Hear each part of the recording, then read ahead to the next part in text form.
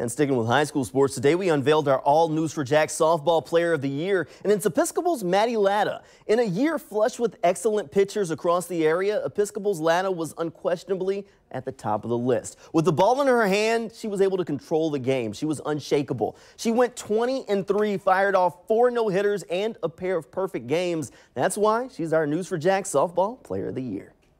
Pitching, I don't even try to look at the batter. I just look straight at the glove. I get the call, really zoned in there, just pitch my pitch.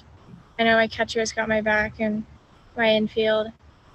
My catcher has improved so much since her freshman, she was 8th grade, an 8th grader, and I was a freshman when we first started together, and I think we really came together, and I love my pitching coach, and us three as a whole were awesome together. Great battery.